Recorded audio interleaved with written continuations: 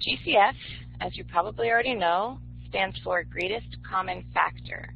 So that means the largest number that we can divide all of our given terms by. So let's look at the first one, because the best way to look at GCF is just by looking at examples. In the first one, if we look at our number terms, we have an 8, a 12, actually a negative 12, and a positive 15. Think about the largest number you can think of that goes into all three. Well, I know that 1, 2, 4, and 8 go into 8. 1, 2, and 4 also go into 12, as well as 6 and 12, and 3. But for 15, I can just think of 1, 3, 5, and 15. So it doesn't seem that there's one number that can go into all three of these numbers evenly. So they have a GCF of 1. So there's nothing that we can factor out of our number terms. Now let's look at our variable terms. We have an x to the third, an x to the sixth, and an x to the fifth, which means we could take out, they all have at least x to the third. So we're going to factor out an x to the third. And then they all, when we look at the y's, we have a y to the fourth, a y to the fourth, and a y squared. So they all have at least a y squared. So we're also going to factor that out. All right, so when you look at the first term, this one right here, I'm going to leave the 8 because there's nothing I can factor out of the 8. The x cubed, I'm going to factor out an x cubed, which is going to leave me with no x power for the first term. The y to the fourth, I'm going to take out a y squared, which is going to leave me with a y squared. All right, let's go to the next term. The next term, my negative 12 is going to stay. I have an x to the sixth, but I'm taking out an x to the third. So if I take out an x to the third, that'll leave me with x to the third. Remember that the exponents add together when you're multiplying the powers. So for my y to the fourth, if I'm taking out a y squared, that's going to leave me with a y squared.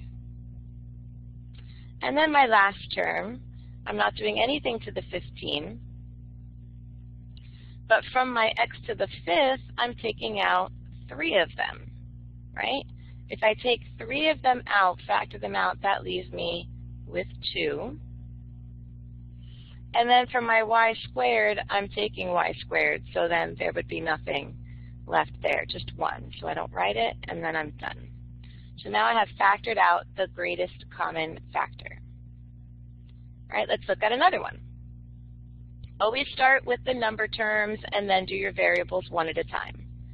So if I look at my number terms, 9, positive 27, positive 3, I notice that they can all be divided evenly by 3. So I'm going to take a 3 out. Then when I look at my letter terms, for my letter terms, I've got an a, so that's like an a to the first, an a cubed, and an a to the seventh. So they all have at least one a that I can take out. And then for my other variable term, my b's, I've got a b to the fourth, b to the sixth, b to the eighth. They all have at least 4, so I'm going to take out 4. All right, so let's see what I'm left with. I'll be left with,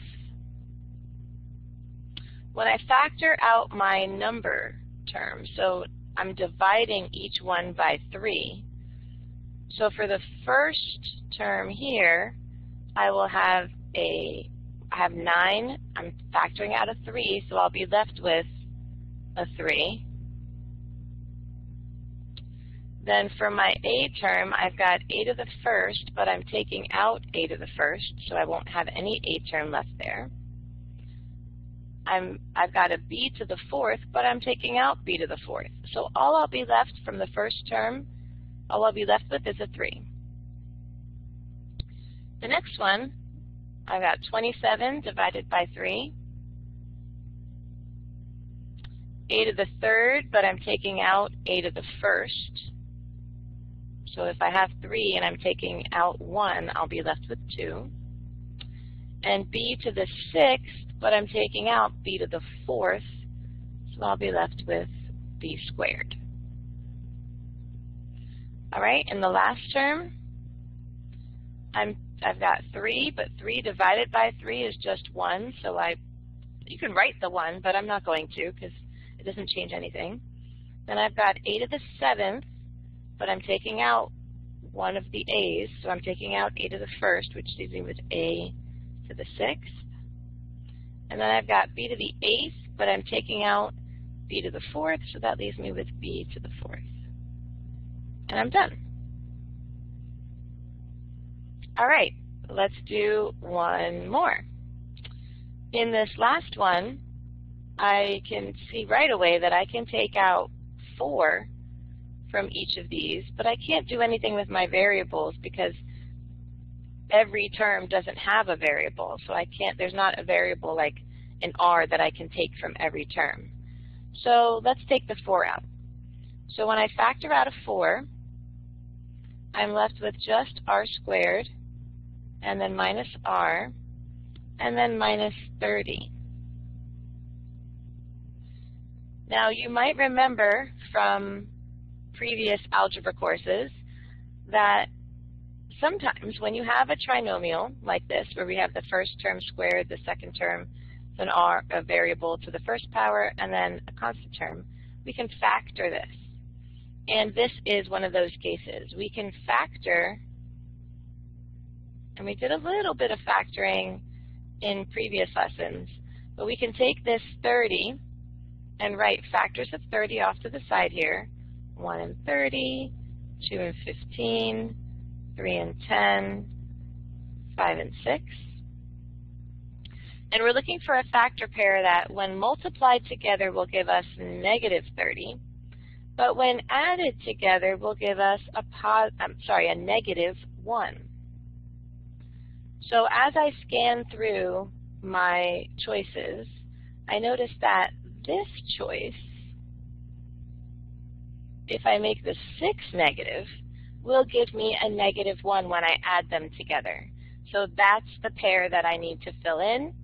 So I have an r here and an r here, and then I would have a plus 5 here and a minus 6 here. And we're going to get more into factoring later in some later lessons. But this is just the easy version, I would say, of factoring, because our coefficient for the squared term is just 1. So anytime we have, anytime we have a 1 right here in front of the squared term, then we can just break it up and factor it quickly and easily in this way.